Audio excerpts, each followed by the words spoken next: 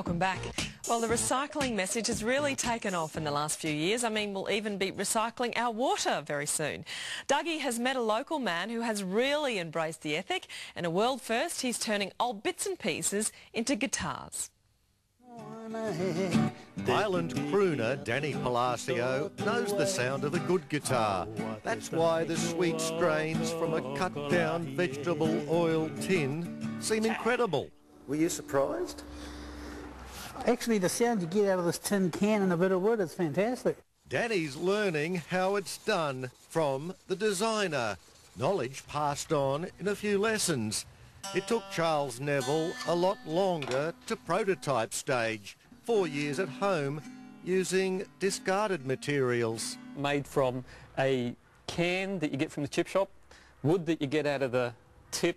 A back-to-basics approach strikes the right chord out in public. I was walking down the street this morning playing it, and I reckon I wouldn't have got as many looks if I was a good-looking girl.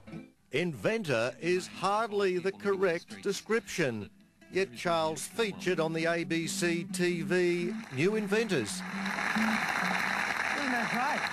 A guitar that costs about as much as 2 plectrums. Cheapness comes from elegant design, worked out to precise dimensions.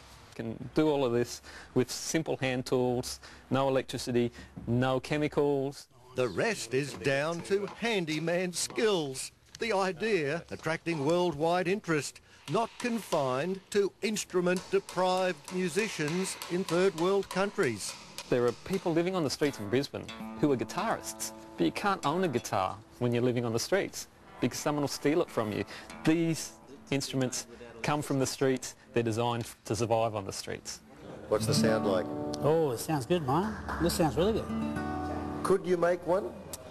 Well, I don't know for sure myself, but I've been told I could make one.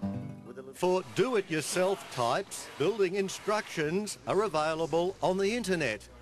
A guitar has healing powers. There have been times in my life when a guitar has saved my life, and I want to do that for other people as well. Like a street band to accompany a Brisbane choir, sponsored by not-for-profit organisation RecLink. It's been a vision over a number of years, and Charles, with a strong musical background and a strong design engineering background, has married these two. You hear that?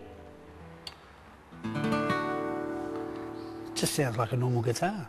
Another homegrown guitar in the hands of a grateful muso. $10 to make. Shucks, I'll make 10 of them. It's money saving, not money making.